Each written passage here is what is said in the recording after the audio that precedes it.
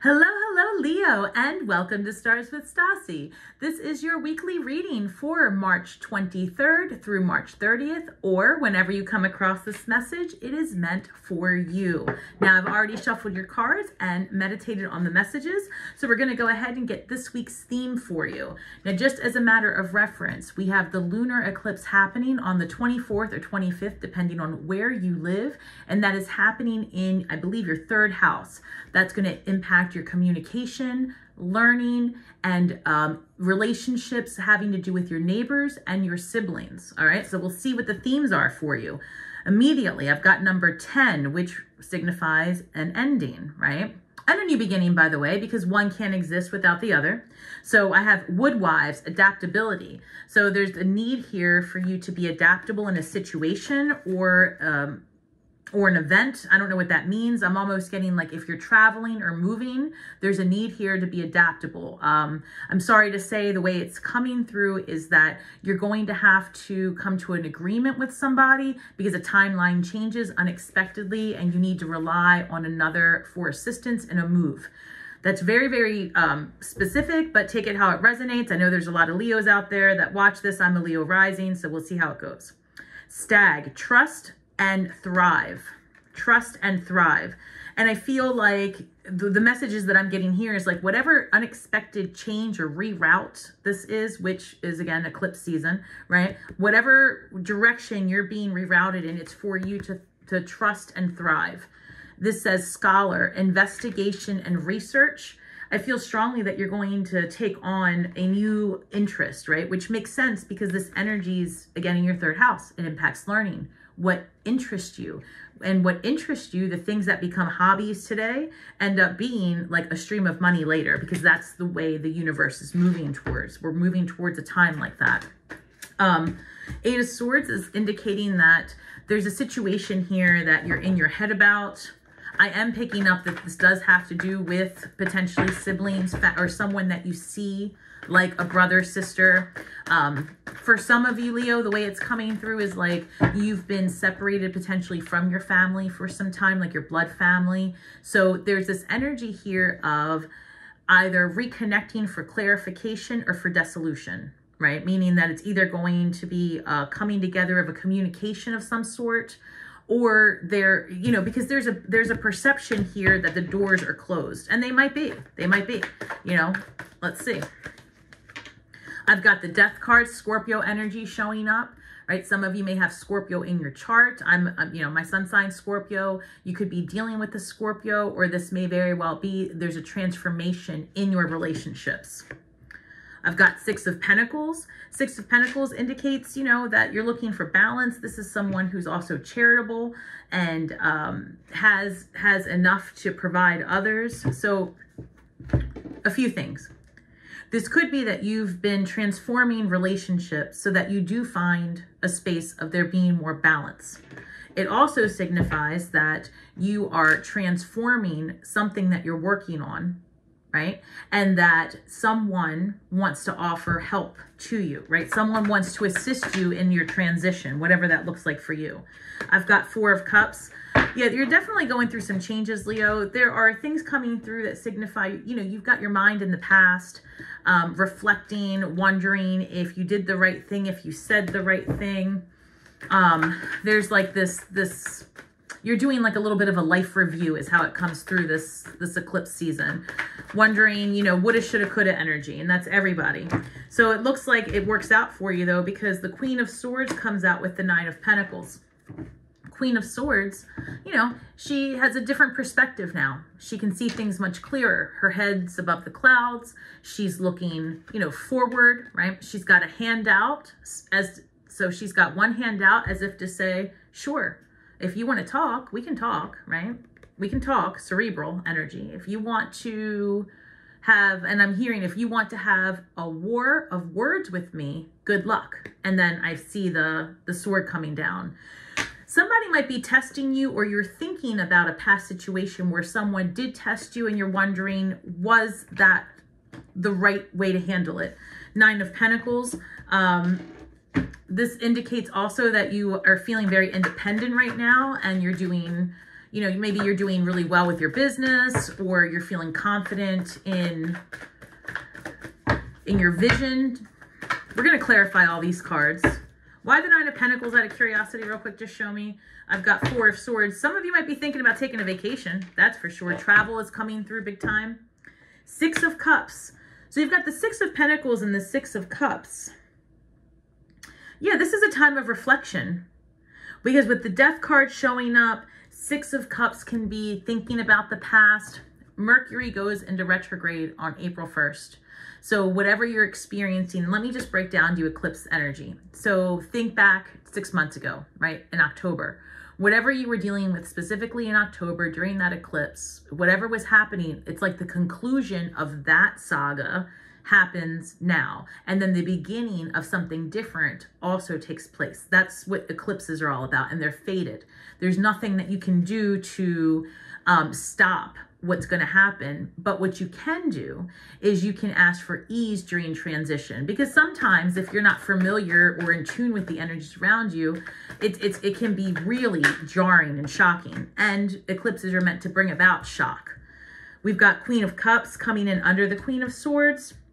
So that's fascinating, because here with this Six of Cups and Queen of Cups, there's a lot of emotion, a lot of energy, nurturing. I'll be interested to see how these clarify. These two came out together, so I'll take them. I've got the Chariot coming through with the Ace of Wands. Guys, you know, you may have somebody come back from the recent past, and I want to be clear on that. This is coming through as recent past that shows up after a time of separation.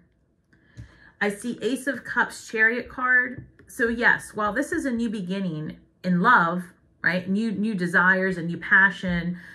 This is really coming through. You had a situation with a person. It might be romantic. It might be, you know, based on this lunar energy. It could be very well in your family, whatever.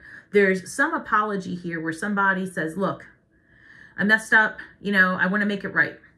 There's that thought here, and it's like divinely guided that you have a conversation. Now, the next steps, what's going to happen next, chances are we might not be, you know, clued into that, because you'll find out after the eclipse in Aries on the 8th. But let's see what we can find out. So I've got the Eight of Swords being clarified by the Five of Wands. It sounds like because of an argument, because of a situation. So if this is a family drama, maybe something happened within your family, has you feeling like you don't want to connect, has you feeling like, you know, trapped in a situation. This could be a friendship. You know, it doesn't really come through like a work situation. It could be, but this feels more emotional. This feels more personal, real personal. It feels like somebody really did you dirty. You know what I mean, Leo? And that, you know, you were blinded by their attack on you. Truly. It's almost like you had no idea that somebody was feeling some sort of way towards you. So I've got the Ace of Cups coming up for the second time in your reading over the Scorpio energy. So again, Leo, you could be dealing directly with a Scorpio, and this signifies that there's a new relationship being built from like a new phase of a relationship with a Scorpio if you already know them. But truly, this tells me that a relationship that you're in is taking a huge transformation, right? And if you're not in a relationship, this could be that one is coming your way because you've changed and you can accept that type of loving vibration at this point. Because you see that the Scorpio energy is coming towards this Ace of Cups. And if this isn't a specific person for you, this is the energy of transformation, transforming desires. I feel like you're going to look at things really, really differently here after this eclipse. I've got the Six of Pentacles being clarified by the Empress card. I have to say this. It's coming through that some of you may find out that you're pregnant this month, right? Because you see that this person is giving to children. So there could be that energy of like, this almost comes through like, you know, you get to tell somebody like your parents, hey, I'm pregnant. You get to tell your brothers or whomever, hey, you know, so-and-so and I are having a baby, we're adopting. That's a big theme coming through this week. I keep for a lot of signs. So check out your other placement that's coming through, that an adoption process will be either initiated or finalized. Again, it depends on what phase of this experience you're in. That's definitely coming through. The other way that this has manifested, to be honest, and this, I think this was in Cancer and Scorpio's reading, and since Scorpio is showing up again in your reading, I'm going to say it here. You might be on the other end of an inheritance of some sort, one that's unexpected and that takes you by surprise. And because you have so much energy this week in one-on-one and family, it is possible, Leo, that you could be experiencing that. Like you're on the receiving end of somebody else's generosity. I've got Two of Cups coming through with the Four of Cups. Some of you are really thinking about a past person. Two of Cups is soulmate energy. You know, again, doesn't have to be a romantic partner. This could be an estranged child. This could be an estranged business partner, an estranged best friend. But this is someone that's not readily available for you. And this is that energy of like, oh, what happened? Woulda, shoulda, coulda. I miss that person. I miss this energy. More reflection. And the universe says, listen, I've got something even better for you, right? Either we're going to reconstruct that past and make it in harmonious balance again, right? If it's really meant to be, or, you know, we've got a more suitable replacement for who you are today. And I know that I'm saying that, and I used the term of having potentially an estranged family member, and I can feel it. Like there's no replacement for that. No one can replace another person. Absolutely. But it's the energy, right? It's the energy that gets filled with another experience. And that's what I'm saying. Another experience comes through to help ease the transition of the emptiness that is the void. That was redundant. Hey, no, that's so far. That went all the way. Okay. Let me stop complaining. A couple came out. I've got the Three of Pentacles and the Seven of Pentacles. So we're going to take them like this. With the Queen of Swords and the Seven of Pentacles, this tells a story, all right? She's wondering over here, like, is anything I'm doing going to pan out? I'm giving too much of myself. Is this relationship going anywhere? You know, why am I spending so much time thinking? Like, this is where you're midweek and you start to see more clearly that Ace of Cups. So you start to have your mind go down a different path of reevaluating where you are and where you're headed. And I think truly that's where the transition takes place. Because I've also got the Nine of Pentacles coming through with the Three of Pentacles. This indicates too that you're very focused on other things, not just these relationships. It's like, to be honest with you, you're very busy. You're very independent, even if you're partnered. You're very independent. You're very focused on building something that is really coming through. It could be a business, whatever. And while it's not the biggest energy in your reading, it's telling me that you're living in this world of distraction, Leo. And you're keeping yourself busy. You're keeping yourself going. And there has to be a time of being a little bit less go. Not helpful. We're in Aries season, right? So, because these other matters of the heart is what I'm hearing, the matters of the heart are going to arise for you this eclipse season. But, you know, it's almost like you've been going through this process of keeping yourself so busy that you can't sit in your emotions. Judgment card. Wow, the Judgment card is coming through with the Six of Cups. Yeah, so this is about, to me, this comes through like being called back home. You could be traveling, like I said. This could be a family reunion, something that has to be settled. This could be that that inheritance I was talking about, because the Six of Cups is about like reflection, being called back home, being with the Judgment coming through, it could be like an actual judgment coming through over, this is very specific. You could actually have a judgment coming through over that inheritance that came up before, or a court matter, very specific and not what these cards generally mean, but that is how it's coming through. You could be waiting for a judgment, or there could be some kind of karmic balance is taking place as well, Leo, that's unexpected this week.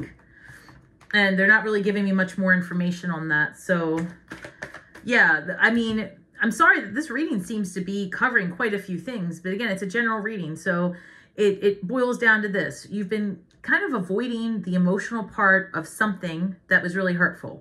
So you've had some, you know, upset, some disruption in an area of a soulmate.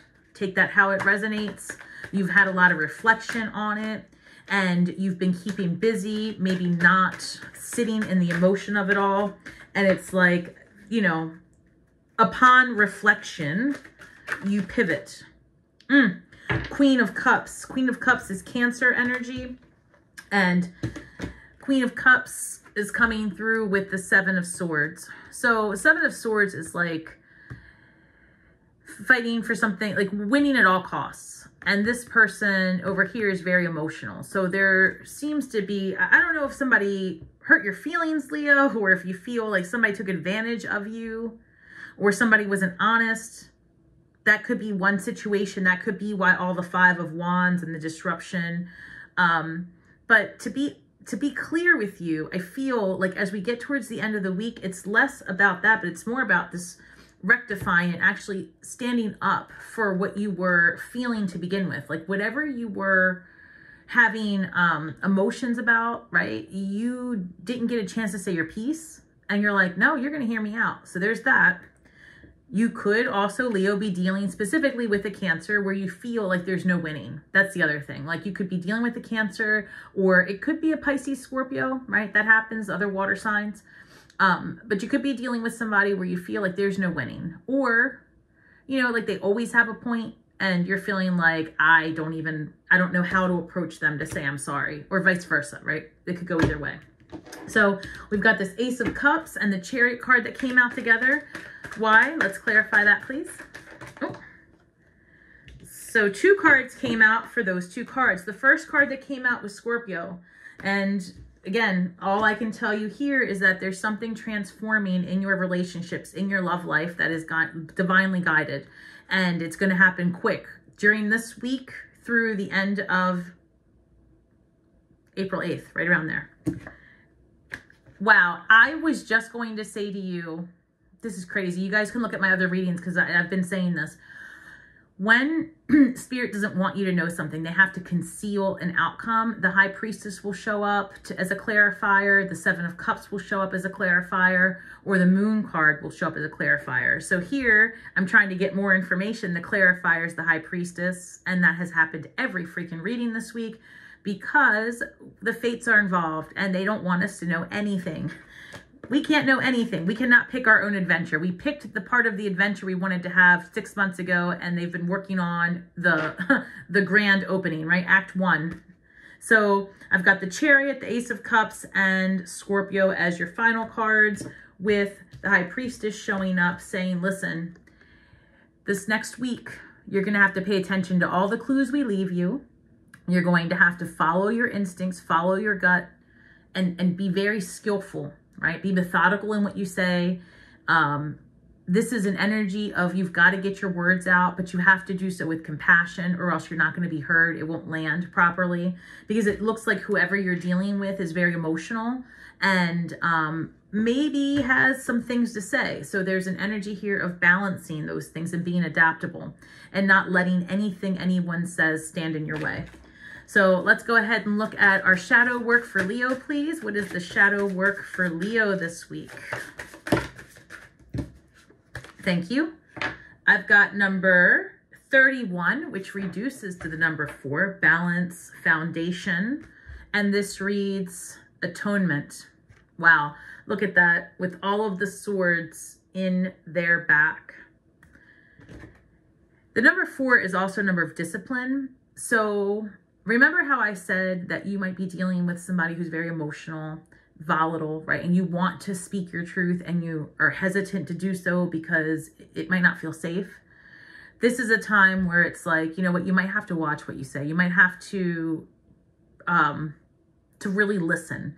so that this situation can can grow legs and do whatever it's supposed to do. But I think that's part of your eclipse moment, is about sitting with something that has you feeling like, wow, you know, maybe I could have done it differently. Or, you know, again, it could be that the other person, it's almost like both of you, Leo, are coming to this understanding like nobody was right. And there's like this sorry on both sides, to be honest. But what happens next is that's what the High Priestess is saying. Like, yeah, there was disruption. Yes, there was, you know, hurt and pain and words and sorrow and all the things. And yes, there will be a conversation to review it again. But no, we're not going to tell you what happens. That's the energy. Wow, this reads number 18, confronting inner demons. And that's why the High Priestess isn't telling us what's going to happen next. Because if we knew, it's almost like cheating on the exam, right? It's true, you know, and then you have the perspective all wrong. You have to go through these. That's the thing. This is perspective building week. You have to go through these like trapdoors and hidden mazes and, you know, all of these little nooks and crannies. You have to see what's behind every little door before you get to the place that it's revealed. And it's because each little door has a lesson, and it has a little tidbit, a little clue. And for you, these are the demons that are inside that you have to release. And with the Four of Cups coming up, and you've got the Ace of Cups coming up twice, you've got a lot of cards of balance and being adaptable. I feel like part of the thing that you're working through this eclipse season would be that of control in relationship. It would be that of being vulnerable as well, and being yourself, right? Leos, as one myself, right, or Leo rising, we definitely have a presence.